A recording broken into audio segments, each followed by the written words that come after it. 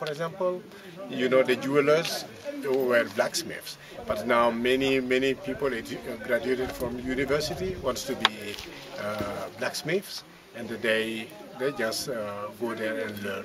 You can see Brahima Ouologuem, blacksmith, jewelers. It's changing. Yeah. In the city? In a city, but in the villages still family names. If you see Samaseku, that's blacksmith. Yeah. And it's the wife of the blacksmith who does the female circumcision, ear piercing. Yeah. What else? Does she deliver babies traditionally? No, but they carve. When the calabash is broken, they just fix it. Okay. Yeah.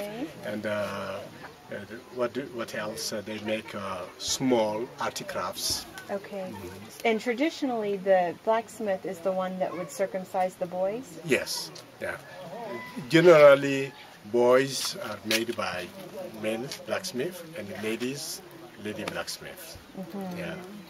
And in Dogon country, you're circumcised with your age mates? Yes. At what age now?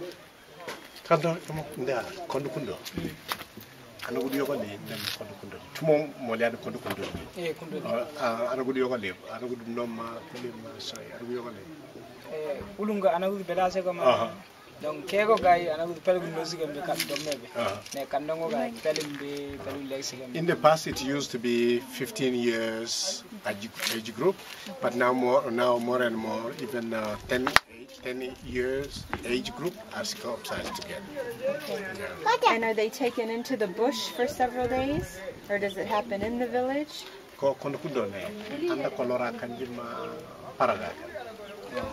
Kego parda kanu belai kandongo gai ko gani yalinda beru fu parda kanje songote ko la tando wala anda ko ndaka ginera donc ne ku ko baygo gine ko nga sembati ay kerumbe gida kaneta it used to be in the bush, but now more and more they just will isolate one house, remove all the people from it and do the circumcision in the house. Okay. Yeah.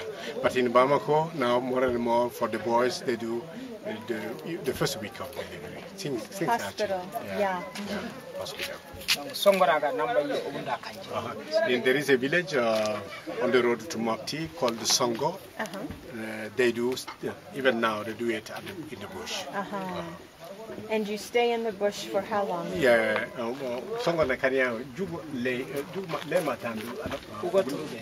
sometimes they stay one month outside of the village until they are healed, they are cured, and they come back. And while they're staying there, do the women bring food and leave it in the bush, and then they come and find it later?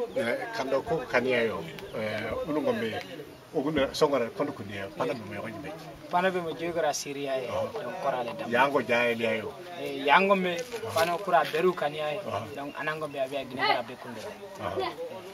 Okay.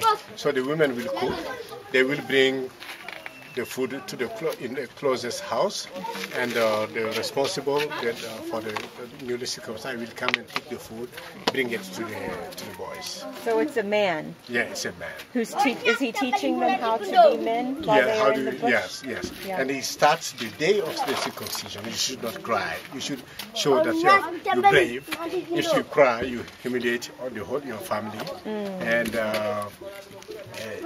you're brave. And if you don't cry, so you make honor to the whole family, and then they will tell you man shouldn't lie, man shouldn't cheat, man shouldn't behave like this, like that. They give lots of moral education to the kid.